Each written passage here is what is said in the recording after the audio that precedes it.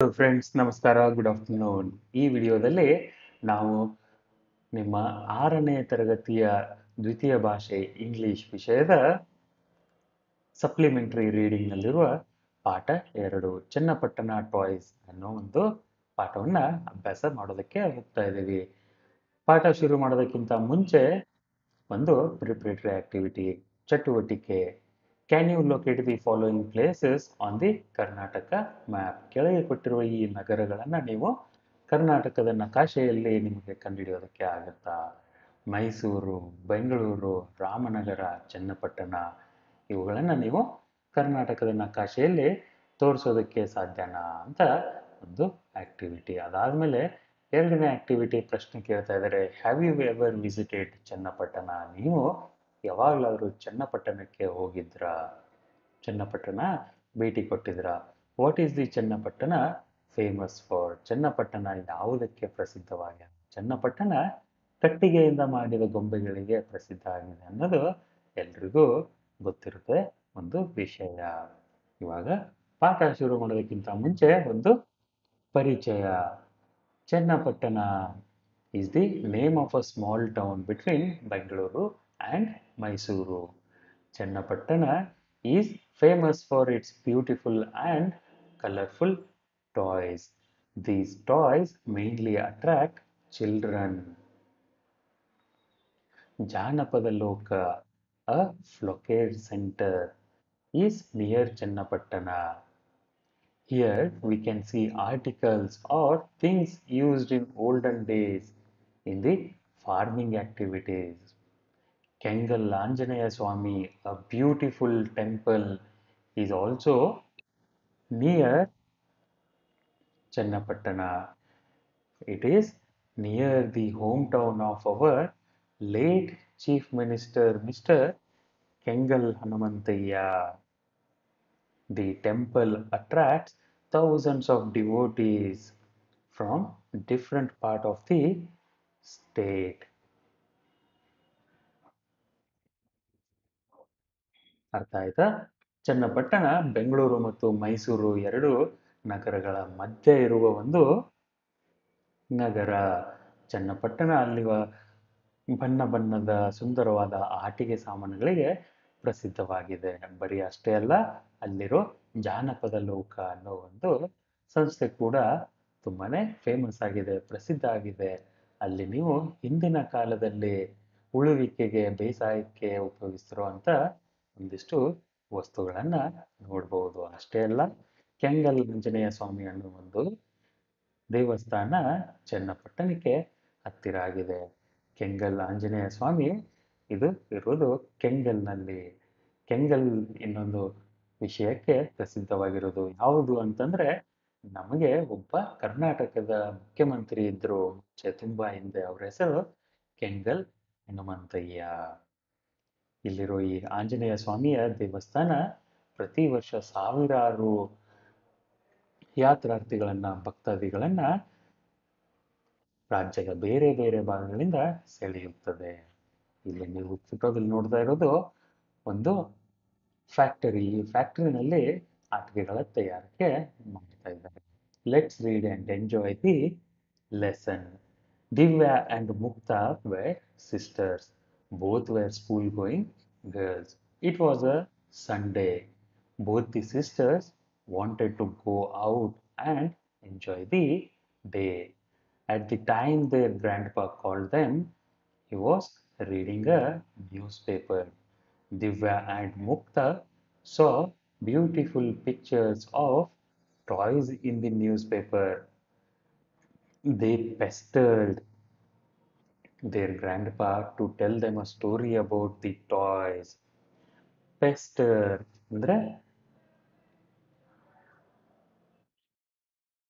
ಅಂದ್ರೆ ಕಾಡು. ಪೆಸ್ಟರ್ ಅಂದ್ರೆ ಕಾಟ ಕೊಡು, ಉಪದ್ರವ ಕೊಡು, ಪೀಡಿಸು ಅಂತ ಅರ್ಥ. ಸರಿನಾ? ಪೆಸ್ಟರ್ ಅಂದ್ರೆ ಅರಣ್ಯ ಕಾಡು ಅಲ್ಲ, ಕಾಟ ಕೊಡು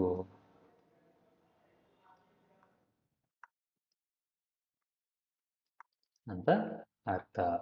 The following is what grandpa told them about the toys. ಇಲ್ಲಿ ಕೆಳಗೆ ಹೇಳ್ತಿರೋದನ್ನ ಅವರ ಅಜ್ಜ ಮಕ್ಕಳ ಅಜ್ಜ ಮಕ್ಕಳಿಗೆ ಹೇಳ್ತಾರೆ. ಚನ್ನಪಟ್ಟಣದ ಗೊಂಬೆಗಳು ನೋಡೋಕ್ಕೆ ಈ ತರ ಇರ್ತವೆ. ವಿಡಿಯೋನ ಪಾಸ್ ಮಾಡಿ ಜೂಮ್ ಮಾಡಿ ಚೆನ್ನಾಗಿ ಗಮನ ಕೊಟ್ಟು ಒಂದ್ಸರ್ತಿ ನೋಡಿ. ನೀವು ಯಾವತ್ತು ಮುಂಚೆ ಚನ್ನಪಟ್ಟಣದ ಆಟಿಕೆ ಸಾಮಾನುಗಳನ್ನ ನೋಡಿಲ್ಲ ಅಂತಂದ್ರೆ. ಸರಿನಾ? ಮುಂದೆ ಪಾಠ ಓದೋಣ. Tipu Sultan was a famous king. He was a good ruler. He loved children very much. He brought Persian toy makers to his kingdom. Persian toy makers trained local artisans. They left this wonderful art in our state. Tipu Sultan ಒಬ್ಬ ರಾಜ ಆಗಿದ್ದ. ಅವನಿಗೆ ಮಕ್ಕಳು ಇಷ್ಟ. ಅವನು ಪರ್ಸಿಯಾದಿಂದ ಆಟಿಕೆ ಸಾಮಾನುಗಳನ್ನು ಮಾಡೋರನ್ನ ಕರ್ಕೊಂಡು ಬಂದಿದ್ರು ಇಲ್ಲಿ ಅವರ ರಾಜ್ಯಕ್ಕೆ. ಈ ಪರ್ಷಿಯಾದಿಂದ ಬಂದ ಆಟಿಕೆ ತಯಾರಕರು ಇಲ್ಲಿರುವ ಲೋಕಲ್ ಆರ್ಟಿಸನ್ಸ್ ಅಂದ್ರೆ ಇಲ್ಲಿ ನೆಲೆ ಬಿಟ್ಟಿರುವ ಕಲಾಕಾರರಿಗೆ ಅವರ ಆಟಿಕೆ ಸಾಮಾನು ತಯಾರಿಸುವ ಕಲೆಯನ್ನ ಕಲಿಸಿಕೊಟ್ಟು ಹೋದ್ರು. Once I went to Channapatna. Channapatna is also known as ಗೊಂಬೆಗಳ ಊರು. I saw Maya Organic and NGO there. ಅಲ್ಲಿ ಒಂದು ಮಾಯಾ ಆರ್ಗ್ಯಾನಿಕ್ ಅನ್ನೋ ಒಂದು NGO-ನ ನೋಡಿದ್ರು. People worked hard to get money from this great art. ಈ ಒಂದು ಸುಂದರವಾದ ಕಲೆಯಿಂದ ಹಣ ಗಳಿಸಲು ತುಂಬಾ ಕಷ್ಟಪಟ್ಟು ಕೆಲಸ ಮಾಡ್ತಾ ಇದ್ರು. Do you know how the people were making toys? ಅಲ್ಲಿ ಹೇಗೆ ಆಟಿಕೆ ಸಾಮಾನುಗಳನ್ನು ತಯಾರು ಮಾಡ್ತಾ ಇದ್ರು. People used to chip away one people used to chip away on a piece of a wood. But now in Maya Organic, workers chip away on overlays and make toys. ಮುಂಚೆ ಕೈಯಿಂದ ತಯಾರಿಸ್ತಿದ್ರು, ಇವಾಗ ಮಷಿನ್ಗಳನ್ನು ಉಪಯೋಗ ಮಾಡ್ತಾ ಇದ್ದಾರೆ. ಲೇತ್ ಅಂದ್ರೆ ಒಂದು machine. Channapatna toys R special. They are special because vegetable colors are used in them. ಇವುಗಳಿಗೆ ಬಣ್ಣ ಹಚ್ಚಲು ತರಕಾರಿಗಳಿಂದ ತಯಾರಿಸಿದ ಬಣ್ಣಗಳ ಉಪಯೋಗ ಮಾಡ್ತಾರೆ. These toys are sent to foreign countries. ಇವುಗಳನ್ನ ವಿದೇಶಗಳಿಗೆ ರಫ್ತು ಮಾಡ್ತಾರೆ. But there is every chance of rejection if they are not good condition. ಈ ಆಟಿಕೆಗಳು ಒಳ್ಳೆ ಕಂಡೀಷನಲ್ಲಿ ಇದ್ದಿದ್ದಿಲ್ಲ ಅಂದ್ರೆ ಅವುಗಳನ್ನ ನಿರಾಕರಣೆ ಮಾಡ್ತಾರೆ, ಬೇಡ ಅಂತ ಹೇಳೋ ಚಾನ್ಸಸ್ ಇರ್ತವೆ. I met Mr. Girish. He has got 18 years of experience in toy making. He said, we are a family of toy makers. My father, now 74 years old, my brother, and all of us have been in this field of making toys for a very long time. We make Sada Bombay, plain toys. Girish ಅನ್ನೋರ್ನ ತಾತ ಭೇಟಿಯಾಗಿರ್ತಾರೆ. ಗಿರೀಶ್ ಅವ್ರಿಗೆ 18 ವರ್ಷ ಈ ಗೊಂಬೆ ತಯಾರು ಮಾಡೋದ್ರಲ್ಲಿ experience ಇದೆ. ಅವರು ಈ ಗೊಂಬೆ ತಯಾರಿಸುವ ಒಂದು ಕುಟುಂಬಕ್ಕೆ ಸೇರಿದವರು. ಅವರ ತಂದೆ 74 ವರ್ಷದವರು ಮತ್ತು ಅವರ ಸಹೋದರ ಎಲ್ಲರೂ ಗೊಂಬೆಯನ್ನ ತಯಾರಿಸ್ತಾರೆ. ಇವರು ತಯಾರು ಮಾಡೋ ಗೊಂಬೆಗಳಿಗೆ ಸಾದಾ ಗೊಂಬೆ, ಪ್ಲೇನ್ ಟಾಯ್ಸ್ ಅಂತ ಹೇಳ್ತಾರೆ. He told me these toys are world famous. ಇವು ಜಗತ್ ಪ್ರಸಿದ್ಧ. They are protected as geographical indication GI under the WTO World Trade Organization. These toys are made out of ಆಲೆ ಮರ, ಐವರಿ ವುಡ್. ಆಲೆ ಮರ ಅನ್ನೋದು ಒಂದು ಮರದ ರೀತಿ. And ರಿಕ್ಷಿಯಾ ಟಿನ್ಕೋರ್ಟಿಯಾ tree. ಈ ಆಲೆ ಮರಕ್ಕೆ ವೈಜ್ಞಾನಿಕ ಹೆಸರು ಏನಂದ್ರೆ ರಿಕ್ಟಿಯಾ ಟಿನ್ಟೋರಿಯಾ ಟ್ರೀ ಅಂತ. ಸರಿನಾ? ಇಲ್ಲಿ ಕೆಳಗಡೆ ಮತ್ತೆ ಗೊಂಬೆ ತಯಾರು ಮಾಡ್ತಾ ಇರೋ ಒಂದಿಷ್ಟು ಚಿತ್ರಗಳಿದಾವೆ. ಗೊಂಬೆಗಳನ್ನು ಖರೀದಿ ಮಾಡ್ತಿರೋರ ಚಿತ್ರಗಳನ್ನು ನೋಡ್ಬೋದು. The government of Karnataka is helping the toy makers.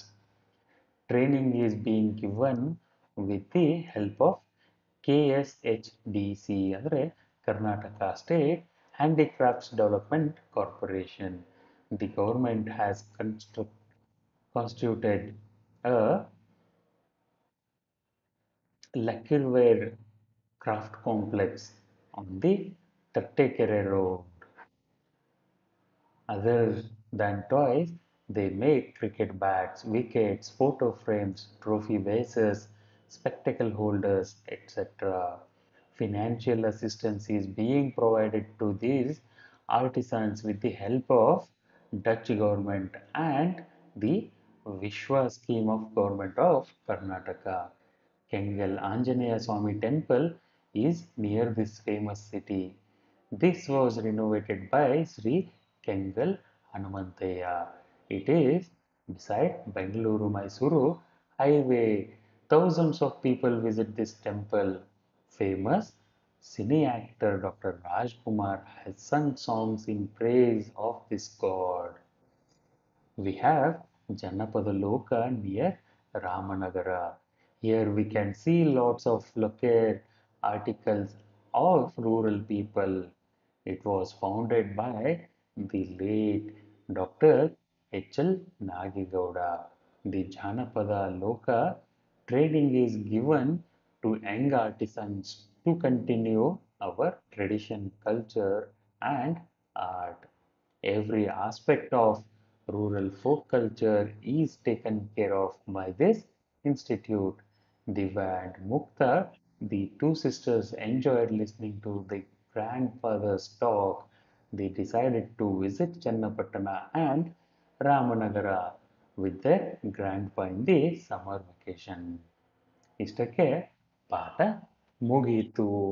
ಇಲ್ಲಿ ಅಷ್ಟೊಂದು ಕಷ್ಟಕರವಾದ ಶಬ್ದಗಳು ಯಾವುದೂ ಇರಲಿಲ್ಲ. ಅದಕ್ಕೆ ನಾನು ಒಂಚೂರು ಫಾಸ್ಟ್ ಆಗಿ ಬಂದೆ. ಅರ್ಥ ಆಗಿಲ್ಲ ಅಂದರೆ ಒಂದ್ಸರ್ತಿ ರಿವೈಂಡ್ ಮಾಡಿಕೊಂಡು ಚೆನ್ನಾಗಿ ಗಮನ ಕೊಟ್ಟು ಓದಿ, ಅರ್ಥ ಆಗುತ್ತೆ. ಇಲ್ಲಿ ಉಪಯೋಗಿಸಿರೋ ಪ್ರತಿಯೊಂದು ಶಬ್ದಗಳ ಅರ್ಥ ನಿಮಗೆ ಆಲ್ರೆಡಿ ಗೊತ್ತಿರೋದೆ. ಸರಿನಾ?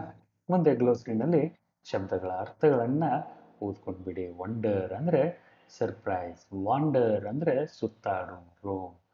ಇಕ್ವಿಸೈಟ್ ಅಂದರೆ ವೆರಿ ಬ್ಯೂಟಿಫುಲ್ ಆ್ಯಂಡ್ ಡೆಲಿಕೇಟ್. ಪೆಸ್ಟರ್ ಅಂದರೆ ಟ್ರಬಲ್ ವಿತ್ ಪರ್ಸಿಸ್ಟೆಂಟ್ ರಿಕ್ವೆಸ್ಟ್ಸ್. ಒರಿಜಿನ್ ಅಂದರೆ point where something begins. N G O ಅಂದರೆ ನಾನ್ ಗೌರ್ಮೆಂಟಲ್ ಆರ್ಗನೈಸೇಷನ್. ಲೇತ್ ಅಂದರೆ ಮಷೀನ್ ಒಂದು. ಇದನ್ನು ಕಟ್ಟಿಗೆ ಮತ್ತು ಕಬ್ಬಿಣದ ಆಕೃತಿಗಳ ಆಕಾರಗಳು ಮತ್ತು ಆಟಿಕೆಗಳನ್ನು ತಯಾರು ಮಾಡೋದರಲ್ಲಿ ಉಪಯೋಗ ಮಾಡ್ತಾರೆ. ಫಾರಿನ್ ಅಂದರೆ ಕಂಟ್ರಿ ಔಟ್ಸೈಡ್ ಇಂಡಿಯಾ. ಲಕ್ವಿರ್ವೇರ್ ಅಂದರೆ ಹಾರ್ಡ್ ಗ್ಲಾಸಿ ವಾರ್ನಿಷ್. ಸ್ಪೆಕ್ಟಿಕಲ್ಸ್ ಅಂದರೆ ಚಶ್ಮಾ. ಗ್ಲಾಸಸ್ ನಿಮ್ಮ ಚಾಲೀಸು ಅಂತ ಹೇಳ್ತಾರೆ, ಕನ್ನಡಕ ಅಂತಲೂ ಹೇಳ್ತಾರೆ. ರಿನೋವೇಟ್ ಅಂದರೆ ಬಿದ್ದೋಗಿರೋದನ್ನು ಪುನರುಜ್ಜೀವನಗೊಳಿಸುವುದು. ಫೌಂಡ್ ಅಂದರೆ ಎಸ್ಟಾಬ್ಲಿಷ್, ಬಿಲ್ಡ್ ಅಂತ ಅರ್ಥ. Let's understand ಸೆಕ್ಷನ್ನಲ್ಲಿ answer the following questions briefly ಅಂತ ಇದೆ. ಕೆಳಗೆ ಕೊಟ್ಟ ಪ್ರಶ್ನೆಗಳನ್ನು ಚಿಕ್ಕ ಉತ್ತರಗಳನ್ನು ಬರೆಯಿರಿ ಅಂತ ಹೇಳ್ತಾ ಇದ್ದಾರೆ. ಮೊದಲನೇ ಪ್ರಶ್ನೆ, which organisation is helping the toy makers? Maya Organic Organization, an NGO, is helping the toy makers. Maya Organic ಅನ್ನೋ ಒಂದು NGO ಈ ಆಟಿಕೆ ತಯಾರಕರಿಗೆ ಸಹಾಯ ಮಾಡ್ತಾ ಇದೆ. ಉತ್ತರ ಮಾಯಾ organic and NGO is helping this toy makers. ಎರಡನೇ ಪ್ರಶ್ನೆ, how wear the toys made in olden days? The toys were chipped away on the piece of a wood in olden days. ಹಿಂದಿನ ಕಾಲದಲ್ಲಿ ಕಟ್ಟಿಗೆಯಿಂದ ನೀವು ಅದರಲ್ಲಿ ಕಟ್ಟಿಗೆಯನ್ನು ಕೆತ್ತುವ ಮೂಲಕ, ಕೈಯಿಂದ ಕೆತ್ತನೆ ಮಾಡುವ ಮೂಲಕ ಈ ಆಟಿಕೆಗಳ ತಯಾರಿ ಮಾಡಲಾಗ್ತಾ ಇತ್ತು. ಮೂರನೇ ಪ್ರಶ್ನೆ, how are the toys made in Maya organic ನಾವ್? ಇನ್ ಮಾಯಾ organic, workers chip away on the power lathes and make toys. ನಾಲ್ಕನೇ ಪ್ರಶ್ನೆ, what is the opinion of mister Girish about toy making? Channapatna toys R world famous. ಉತ್ತರ ಹೇಳ್ತಾ ಇದ್ದೇನೆ, ಗಮನ ಕೊಟ್ಟು ಕೇಳಿ. Channapatna toys R world famous. They are protected as a geographical indication under the World Trade Organization. These toys are made out of ಆಲೆ ಮರ ಅಂತ ಗಿರೀಶ್ ಅವರು ಹೇಳ್ತಾರೆ. ಐದನೇ ಪ್ರಶ್ನೆ, how did the toy industry originated ಇನ್ ಚನ್ನಪಟ್ಟಣ? ಈ ಗೊಂಬೆಗಳ ತಯಾರಿಕೆ ಒಂದು ಚನ್ನಪಟ್ಟಣದಲ್ಲಿ ಹೇಗೆ ಬಂತು? ಟಿಪ್ಪು ಸುಲ್ತಾನ್ ಅವರು ಪರ್ಷಿಯಾದಿಂದ ಆಟಿಕೆ ತಯಾರನ್ನ ಕರ್ಕೊಂಡು ಬಂದಿದ್ರು. ಅವರು ಈ ಕಲೆಯನ್ನ ಇಲ್ಲಿ ಬಿಟ್ಟು ಹೋದ್ರು. Tipu Sultan brought Persian toy makers to his kingdom.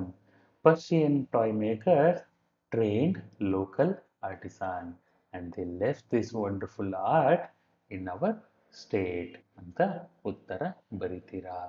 ಆರನೇ ಪ್ರಶ್ನೆ, what is special about Channapatna toys? ಉತ್ತರ, the Channapatna toys are special because vegetable colors are used in them and sent to foreign countries. Channapatna toys have given geographical indication under World Trade Organization ಅಂತ ತರ ಬರೀತೀರಾ. What type of wood is used to make Channapatna toys? ಆಲೆ ಮರ wood is used in making Channapatna toys.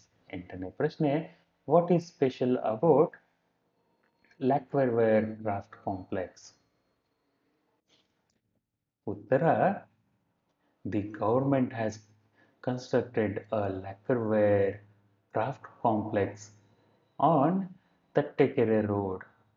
Training is being given with the help of Karnataka Handloom Development Corporation. Handloom ಅಲ್ಲ, Karnataka ಹ್ಯಾಂಡ್ಕ್ರಾಫ್ಟ್ development corporation ಇಂದ ಇಲ್ಲಿ ಒಂದು training ಅನ್ನ ಕೊಡಲಾಗ್ತಾ ಇದೆ.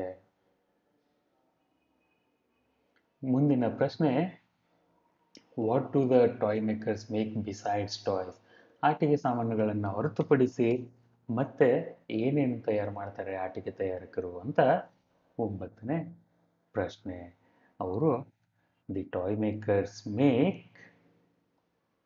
cricket bats, wickets, photo frames, trophy bases, spectacle holders, etc. ಅಂತ ಉತ್ತರ ಬರೀತೀರಾ. ಹತ್ತನೇ ಪ್ರಶ್ನೆ, how is the Karnataka government helping the artisans? ಈ ಆಟಿಕೆ ತಯಾರಕರಿಗೆ ಕರ್ನಾಟಕ ಗೌರ್ಮೆಂಟ್ ಹೇಗೆ ಸಹಾಯ ಮಾಡ್ತಾ ಇದೆ ಅಂತ ಕೇಳ್ತಾ ಇದ್ದಾರೆ. ಹತ್ತನೇ ಪ್ರಶ್ನೆಗೆ ಉತ್ತರ, the Karnataka government is giving training to the artisans. The government has constructed a lacquerware craft complex on Tattekere Road and also providing financial assistance ಅಂತ ಉತ್ತರ ಬರೀತೀರಾ. ಮುಂದೆ ಲೆಟ್ಸ್ ಪ್ರಾಕ್ಟೀಸ್ ದಿ ವರ್ಡ್ಸ್ ಅಂತ ಇದೆ. ಇಲ್ಲಿ ಕೆಳಗೆ ಕೆಲವೊಂದಿಷ್ಟು ಶಾರ್ಟ್ ಫಾರ್ಮ್ನಲ್ಲಿ ನಿಮಗೆ ಅಬ್ರಿವೇಷನ್ಸ್ ಕೊಟ್ಟಿದ್ದಾರೆ. What are the full form of the following abbreviation? Find out from a dictionary are from your friends. ಕೆಳಗೆ ಕೊಟ್ಟಿರುವ ಈ ಒಂದು ಶಾರ್ಟ್ ಫಾರ್ಮ್ನಲ್ಲಿರುವ ಅಬ್ರಿವೇಷನ್ಗಳ ಫುಲ್ ಫಾರ್ಮ್ ಅಂದರೆ ಅದರ ಪೂರ್ಣ ರೂಪ ಹೇಗಿರುತ್ತೆ ಅಂತ ನೀವು ಬರೀಬೇಕು. NGO ಅಂದರೆ ನಾನ್ ಗೌರ್ಮೆಂಟ್ ಆರ್ಗನೈಸೇಷನ್ ಅಂತ ನೀವು ಪಾಠದಲ್ಲಿ ಕಲಿತ್ರಿ. GI ಅಂದರೆ ಜಿಯೋಗ್ರಫಿಕಲ್ ಇಂಡಿಕೇಶನ್ ಅಂತಲೂ ನೀವು ಕಲಿತಿದ್ದೀರಾ. WHO, ಕೊರೋನಾ ಬಂದಾದ್ಮೇಲೆ WHO ಅಂತ ಎಲ್ಲ ನ್ಯೂಸ್ನಲ್ಲಿ ಕೇಳ್ತಾ ಇರ್ತೀರಾ. WHO ಅಂದರೆ ವರ್ಲ್ಡ್ ಹೆಲ್ತ್ ಆರ್ಗನೈಸೇಷನ್. ಏನು ಹೇಳಿ?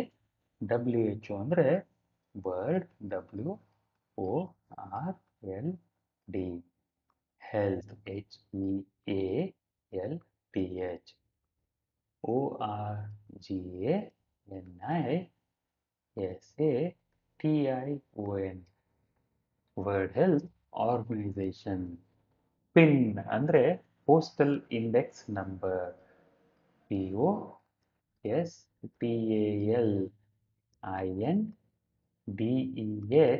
ನಂಬರ್. ಇದು ಪ್ರತಿಯೊಂದು ಊರಿಗೆ ಬೇರೆ ಬೇರೆಯಾಗಿರೋ ಒಂದು ನಂಬರ್ ಇರುತ್ತೆ. ಇದನ್ನ ನೀವು ನಿಮ್ಮ ಊರನ್ನ ಸೂಚನೆ ಮಾಡೋದಕ್ಕೆ ಉಪಯೋಗ ಮಾಡ್ತೀರಿ.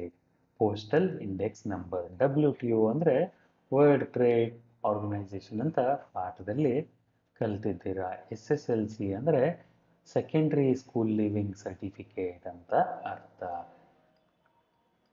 SECONDARY secondary school SCHOOL secondary school living LEAVING living certificate ಅಂತ ಅರ್ಥ. KMF ಅಂದರೆ Karnataka milk federation. KRNATAK Karnataka milk federation. FEDERATION federation. CM ಅಂದರೆ ಚೀಫ್ ಮಿನಿಸ್ಟರ್. PM ಅಂದರೆ ಪ್ರೈಮ್ ಮಿನಿಸ್ಟರ್.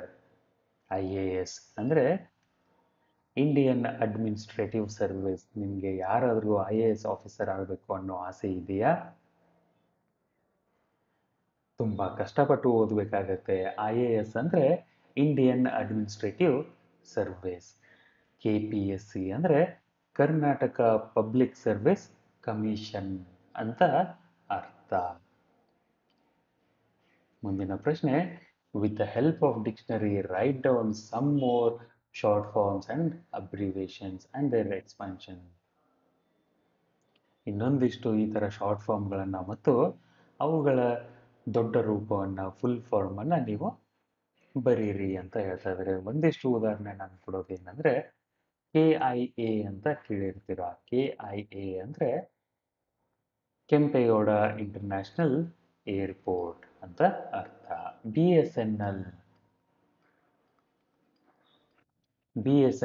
ಅಂದರೆ ಹೇಳಿ ನೋಡೋಣ.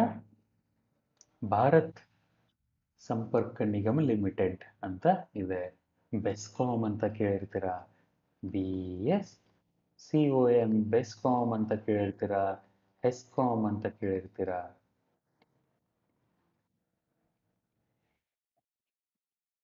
ಅದೇ ಥರ ನಿಮ್ಮ ರೀಜನ್ಗಿರೋ ಒಂದಿಷ್ಟು ಎಲೆಕ್ಟ್ರಿಸಿಟಿ ಪವರ್ ಸಪ್ಲೈ ಕಾರ್ಪೊರೇಷನ್ ಲಿಮಿಟೆಡ್ಗಳನ್ನು ನೀವು ಕೇಳಿರ್ತೀರ. IAS ಥರನೇ IPS ಅಂತಲೂ ಕೇಳಿರ್ತೀರ. MBBS ಅಂತ ಕೇಳಿರ್ತೀರ. BSc, MSc, BCom, MCom, BA, MA ಈ ಥರ ತುಂಬಾನೇ ಶಾರ್ಟ್ ಫಾರ್ಮಲ್ಲಿ ಉಪಯೋಗ ಮಾಡೋ ಶಬ್ದಗಳನ್ನು ನೀವು ಕೇಳಿರ್ತೀರ. ಅವುಗಳ ಫುಲ್ ಫಾರ್ಮನ್ನು ನೀವು ಬರೀರಿ. ಕೆಳಗಡೆ ಲೆಟ್ ಸ್ಪೀಕ್ ಆಕ್ಟಿವಿಟಿ ಇದೆ. ಇಲ್ಲಿ